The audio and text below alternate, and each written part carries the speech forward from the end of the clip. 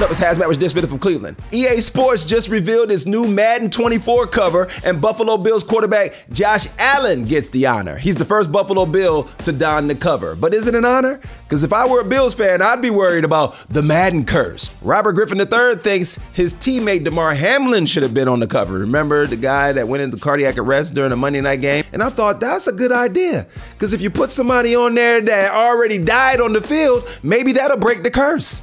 Congratulations to NBA star Zion Williamson. He's going to be a girl dad. He and his girlfriend Akima had a gender reveal with a video message saying, "I don't know what the future holds, just know me and your mommy love you."